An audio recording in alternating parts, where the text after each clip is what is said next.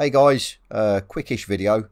I decided to make this video just before the 1.8 release on Xbox or console generally. Obviously I have the beauty, as I keep saying, of the PC and on Xbox, so I can do the comparison. So yeah, I just thought I'd make this sort of quickish video of the menu layout really. You'll see a side by side. One's PC, obviously running a 1.8, one's Xbox running, I think it's 1.7.2 or something like that. So we should then see really this new sort of menu layout. It's not massively new, there's just a few little tweaks as you'll see. Obviously I think we'll see slight differences with the console version because of the sort of free multiplayer lobbies that we can set up, and the HUD menu I think they're bringing that can change the position of the in-car view when driving. So yeah, as I said, just sort of have a look, let me know what you think. As always, comment down below, subscribe, hit the thumbs up. I'll stop waffling on and let's get into it. Okay, so on the start menus, as you can see, pretty much identical. Obviously one's controlled by a mouse, one's controlled by my wheel. Into the championship, again nothing really there. The same. Career, again same layout. Obviously I'm not going to go into these. It's really to do with the menus. So then we'll come out of that, we'll go into special events. Now slight difference with the special events, as you can see. So yeah, there's more on PC of the past events. There seems, as you can see, not very many with the Xbox side, which is quite strange. You can see scrolling down the PC side, there's loads. But so out and single player, there is differences with this. You'll clearly see gone is the top sort of few segments from the PC, and obviously you just click the middle banner and it brings up this screen, where Xbox hasn't got this. You've got the sort of 3 GT4 championship and stuff, GT3 at the top, but on the 1.8 version you've got a nice layout. Now let's go to multiplayer. Same layout there, everything sort of seems the same.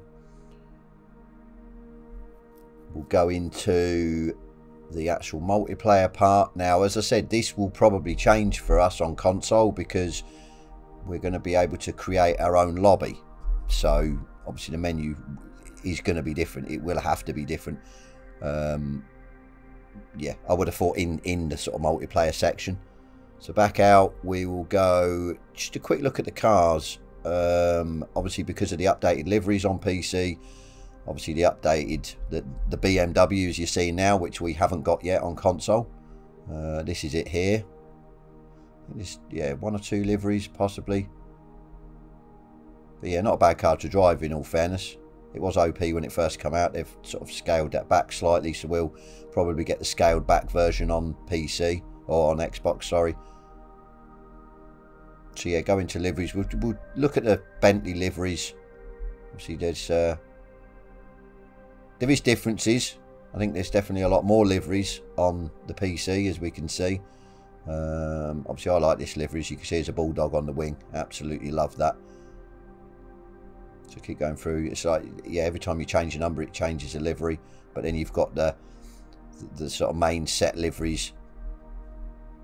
That's when you come out here. I'm still going through the numbers. There seems to be quite a few, but yeah, on here you've got the sort of main. Some of them have got a lot of numbers to change the actual livery design and stuff. Some of them haven't. Obviously you can see the Xbox side, there's a lot less.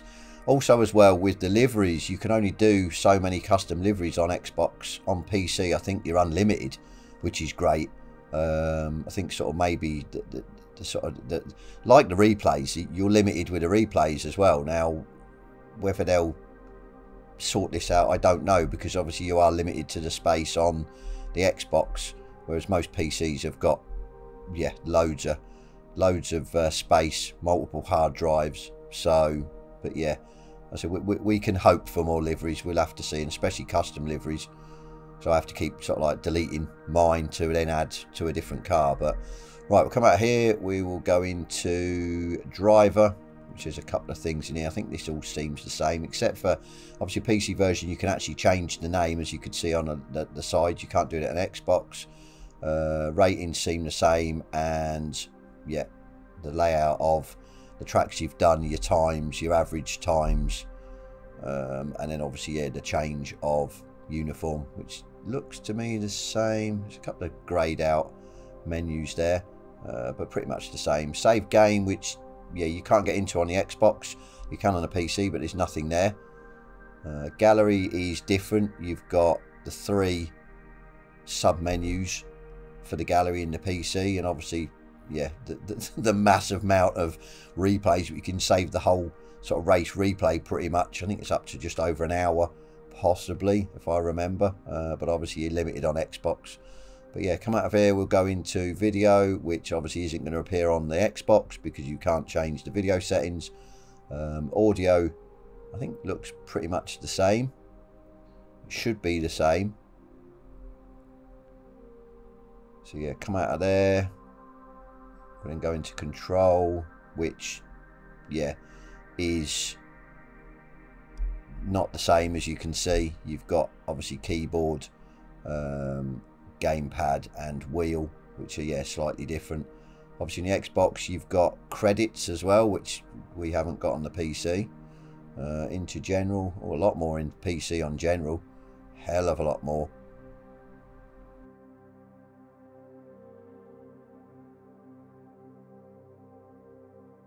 And then into the HUD, which should be the same pretty much, yeah.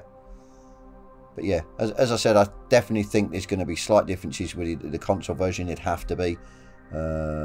So yeah, I mean, we'll see. But like I said, I just thought I'd yeah, do this sort of side by side, just to yeah, just to sort of show what we could be getting on the console. But yeah, guys, if you like that, like I said, thank you very much for tuning in.